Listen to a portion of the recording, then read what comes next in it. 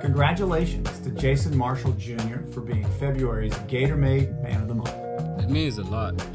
It shows the value that I have to this team and how everyone looks up to me, the bond we have, the friendship on and off the field, and not only with the team, but the alumni as well.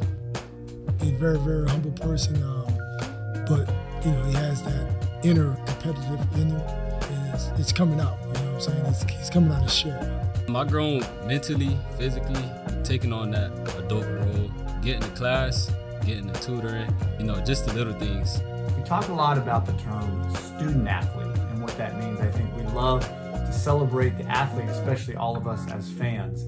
But I really want to take a moment to highlight that Jason has done a fantastic job as a scholar, as a student, prioritizing his studies. He's doing everything on and off the field the right way. His family, the way he was raised, mom and dad. I mean, the people that's in his life, that's contribute to that. I mean, now he took his football game to another level. Just keep on elevating as a player, as a teammate, taking on that leadership role. We have some young guys that's looking up to me. Just keep on elevating. Congratulations again to Jason on being February's Gator-Made Man of the Month, and congratulations to all of us at Gator Nation for supporting our program, not just on the field, but off the field as well.